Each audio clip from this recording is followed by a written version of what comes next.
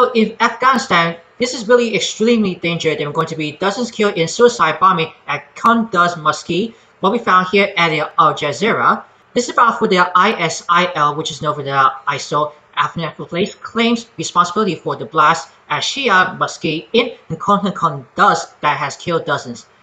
The first article that has a view of the mosque after the blast, probably for the explosion. He got behind to the massive killer, probably how dangerous it was. But anyway, let's go for this paragraph. Here's what that says. Dozens of people have been killed in a suicide bombing at a Shia mosque in Afghanistan northeastern city. It was of Kunduz during Friday prayers, the country's worst attack since the Taliban took over control in August. The Islamic State in Kunduz province, ISKP, which is known for now ISK, claimed responsibility for the attack through its Telegram channel on Friday.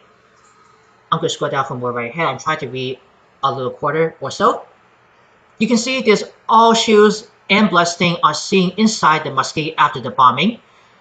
Everywhere else is. This one, an Afghan man carried the body of a victim to an ambulance after the bomb attack at the mosque. It was in Kunduz. Just get the rush to the ambulance. I'm sorry about my clear voice. And a whole paragraph, there might be too many of those.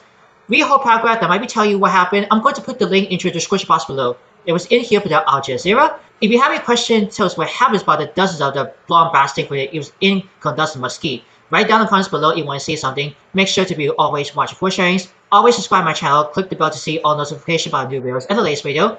I will see you next time. Later.